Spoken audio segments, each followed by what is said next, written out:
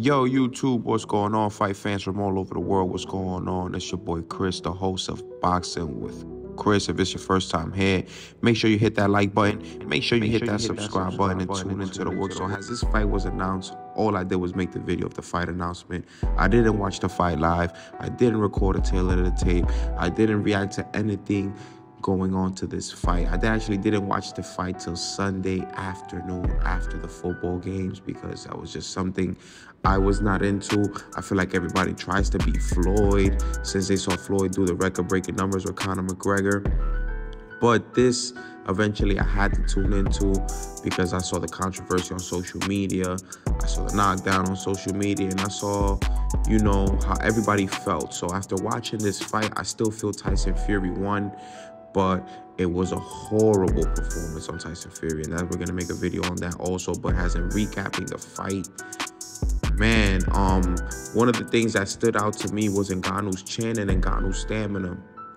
For one, the guy took a couple of good punches straight on the jaw from Tyson Fury, and the stamina, we know these guys in the UFC compete, if I'm not mistaken, 3-5 minute rounds. So to still be pressing the pace in the 6th, 7th round of a 10th round boxing match against the lineal world heavyweight champion was very impressive. And before people jump on me on saying why I think Tyson Fury won, you know, it was a 10-round fight. He won 6 of those rounds. Were they pretty? No. Did he have a bad performance? Yes. Was this fight supposed to be as close? No. I thought Ngannou should have been out of there in 4 to 5 rounds because I figured Tyson Fury's strategy was, okay, let me play with his stamina a bit, wear him down, throw my body weight on him, and maybe I could do it. But one thing Ngannou also was prepared for was, not prepared for, just him also being a big man himself and having that natural actual strength. Fury's tactics of throwing his weight on him did not work.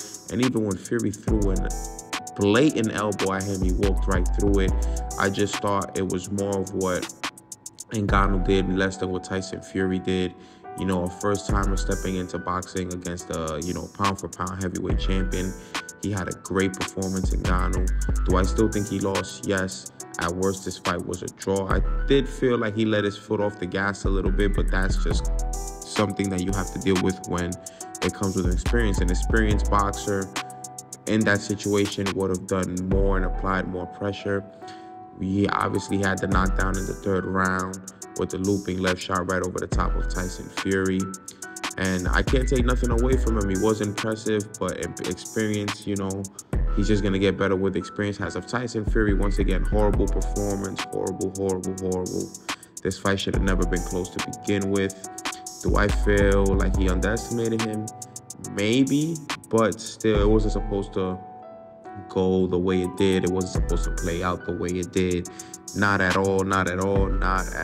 Very disappointed. Let me know what y'all think in the comments section below. Was Ngannou robbed? How would you rate Tyson Fury's performance? Look out for some more videos and details of this event that I'm actually gonna make now. It's your boy Chris from Boxing with Chris. Make sure you hit that like button, that subscribe button. You know what to do. Keep it 8 more than 92. And I'm gonna see y'all soon. Peace.